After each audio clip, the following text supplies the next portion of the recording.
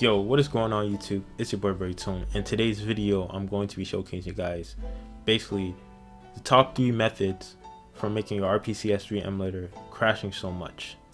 But before we get started this video, please make sure guys you like, share, and also subscribe if you guys are new to the channel because it helps out the channel out a lot. Without further ado, let's get right into it. Now, when you're working with the Rpcs3 emulator, it's basically, as I'm recording this video, one of the most powerful emulators that's out.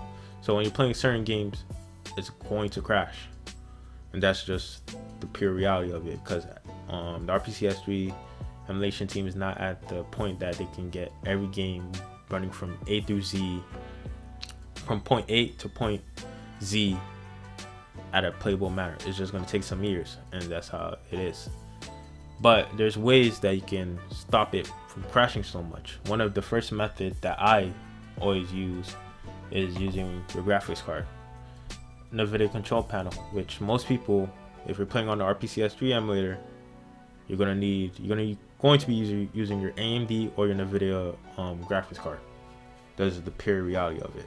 So as you go to adjust image settings with preview, when you go to use my performance and enhancing, you're going to gear towards more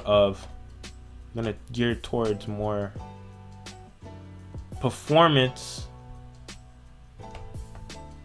over quality, or even make it balanced, because you're trying to make the game run pretty well while you're playing it. So performance will be your first preference. And then after that, you just press apply, and then you go to set configuration. Obviously use your graphics card or whatever graphics card you have, and then you go into manage 3D settings. And then when you're here, it's always important to pick the tab that you wanted in. Use your high performance in the video processor. Now by default, the settings I have is good.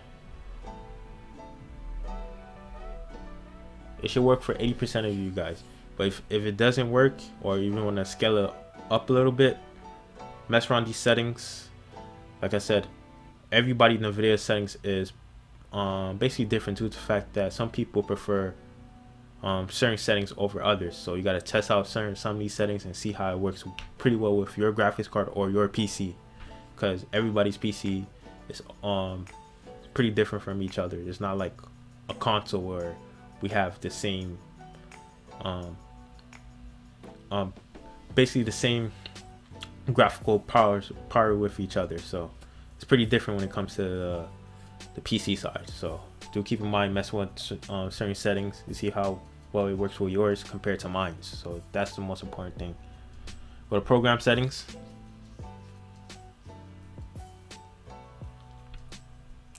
and high performance in the video processor.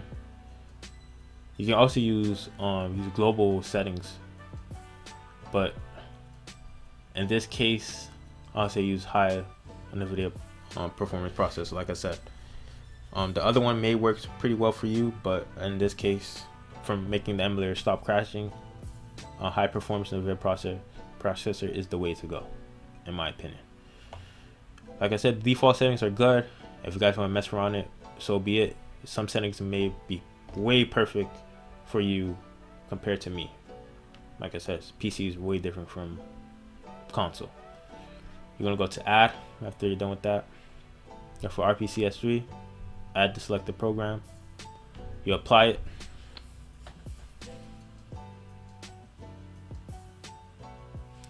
and then you exit out. And then we will go back to the Rpcs3 emulator. The second way is going to the configuration tab. Now, the most common mistake that people make, and when they mess around with the Rpcs3 emulator and that makes their emulator crash, is when they're messing with the CPU, GPU tab, and also the audio settings. You gotta, when you're playing a certain game, there's certain audio settings that you guys need. I mean, there's certain settings the game is at a playable state, or even you can even get in game too.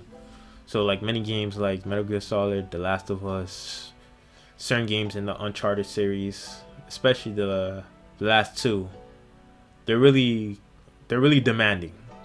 You're gonna use a lot of RAM. It's gonna use a lot of your CPU, your GPU, because how powerful those games are. And as I'm recording this video, they're not at the stage that you can basically mess around, put any settings towards it. So in most cases, you guys have to look up the game on the compatibility tab on the Rpcs3 emulator and look up the game you want to play and see what's basically the best settings for those games.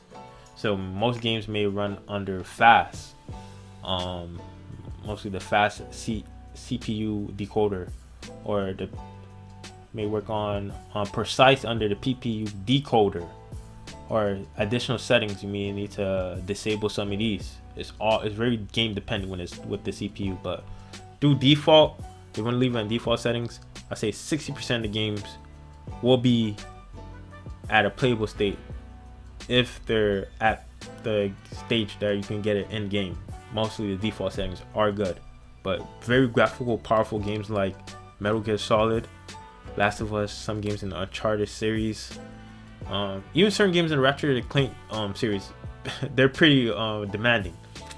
So do keep in mind with that. They need certain settings to be at a playable stage, or even you getting in game.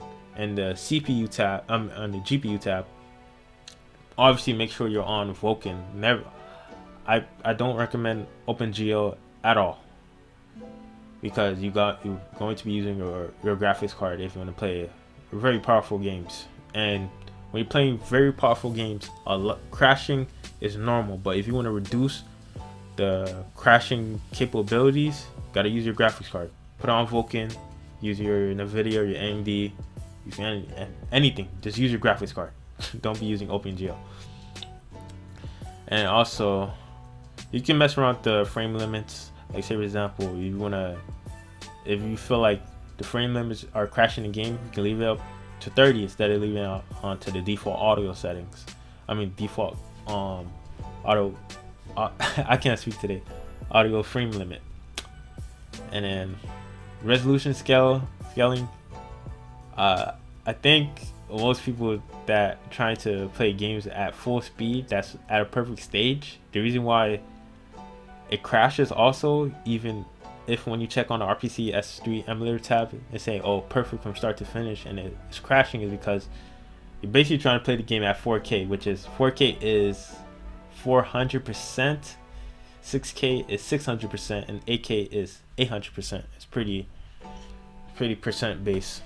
And then you reset it if you are having problems when you're trying to play games at 4K but it's crashing, because either your graphics card that you have currently is that you can't play at 4K yet, or even if you have the most powerful graphics card, is that the game is not playable at that 4K, fully playable at that 4K stage. It's only playable from the default standpoint. So you guys got to keep in mind with that.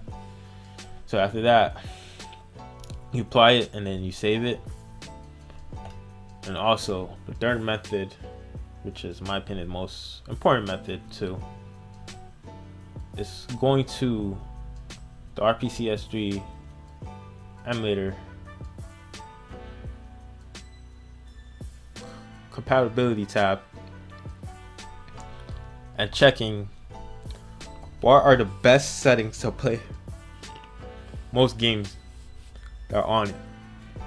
And usually when you're looking up on the compatibility tab, I actually tell you what stage the game, what best settings it is to play the game. Like say for example 50 Cent Blood on the Sand. This is basically a little wiki about it. And then you're gonna click on the date of the game. And they have their own GitHub page wiki when people in the community explaining what things that work with the game. You can leave a comment and see what performance issues you have. And sometimes they usually tell you what settings these games are best to be played at. And then you can look in your Rpcs3 emulator and you can set it in those settings, and the game, you basically get a better experience playing it on those settings. It may work for you depending. It's always your graphics card dependent. If you have the latest graphics card, it may work fine. If you have something that's a little bit older, the best settings for a certain video graphics card may not work for yours. So like I said, it's always good to mess around with the settings, and you can give your emphasis onto the GitHub page and tell people what certain settings works. So that's basically about it. Those are basically the top 3 ways to stop your Rpcs3 emulator from crashing so much. So yeah, if you guys enjoyed this video or find this video any helpful at all, feel free to like, share, and also subscribe if you guys are new to the channel, because I'm making more videos like this in the near future. Yeah guys, this is your boy Braidson. See you guys in the next video. Peace out.